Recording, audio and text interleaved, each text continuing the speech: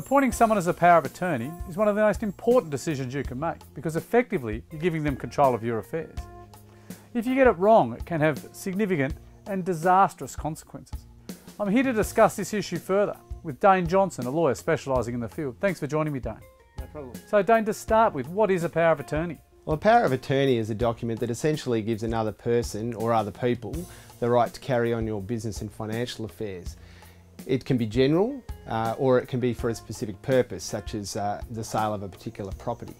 And the power of attorney can be made enduring, which means it can still be used even if the person who gave it loses their mental capacity.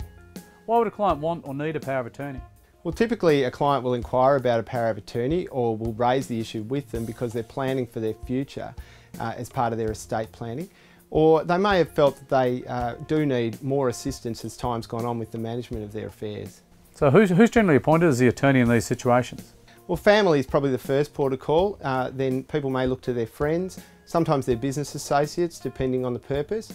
But they also might decide to involve a professional advisor who agrees to act, such as an accountant or a lawyer or a trustee company. These are often perceived to be an independent third party.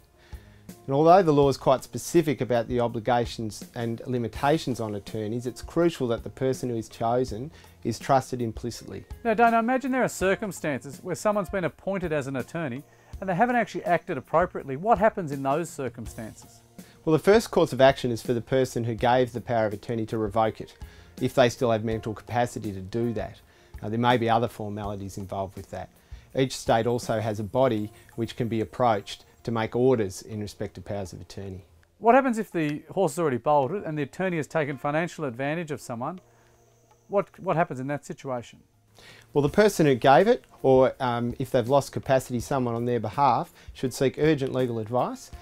There may be, apart from revoking the power of attorney, there are obviously other avenues, approaching the body that oversees powers of attorney, approaching the police, or taking civil action through the courts in respect of the abuse of the power.